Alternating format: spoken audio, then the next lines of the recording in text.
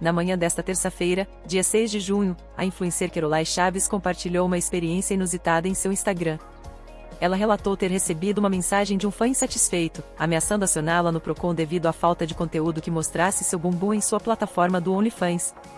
Surpresa com a mensagem, Kerolay compartilhou a situação com seus seguidores nos stories. Ela revelou que o fã afirmou ser assinante de seu conteúdo há muito tempo e que já havia enviado várias mensagens solicitando que ela mostrasse mais seu bumbum.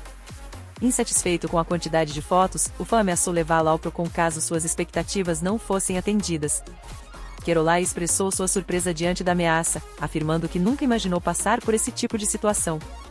Ela também ressaltou a diversidade de interesses e preferências de seus seguidores, reconhecendo que é impossível agradar a todos o tempo todo. A influencer enfatizou que seu conteúdo é cuidadosamente pensado para atender ao gosto variado de seus assinantes.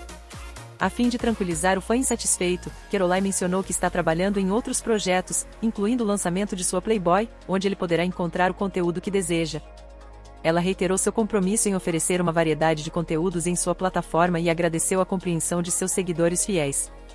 Essa situação serve como um lembrete de que cada pessoa tem suas preferências individuais, e é importante lembrar que os influenciadores não podem satisfazer a todos simultaneamente. É essencial respeitar a diversidade e os limites estabelecidos pelos criadores de conteúdo.